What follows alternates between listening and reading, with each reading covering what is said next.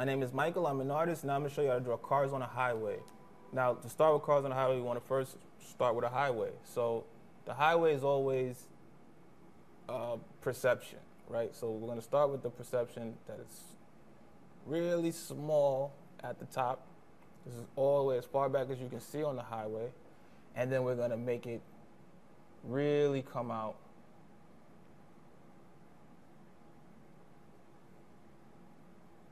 to show the highway. You can make it any shape of the road that you want.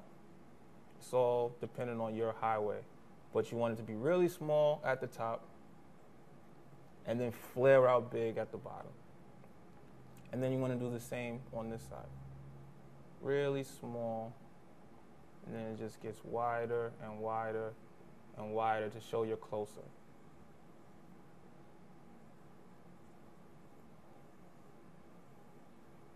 And that gives the illusion of a highway.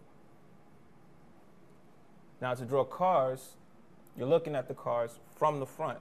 So the front view of a car, you're kind of like a box, kind of like a rounded box, but it's a little bit more narrow at the top and kind of flares down at the bottom. And you want to get the windshield, which starts right where it gets wide.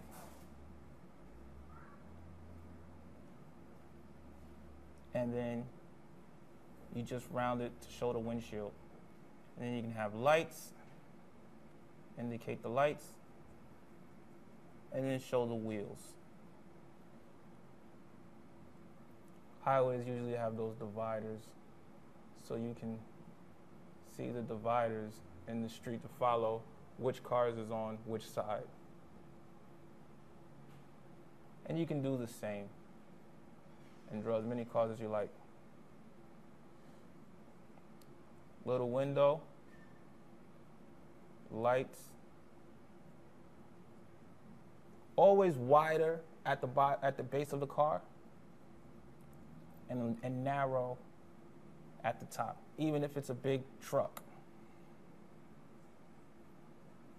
which would be a truck, just make the base much bigger and the roof still taller. And then you can make his wheels big.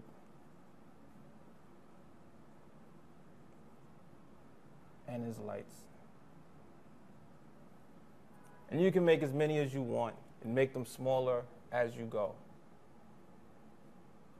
so that a car back this way will be about that size. And that's how you draw cars on a highway.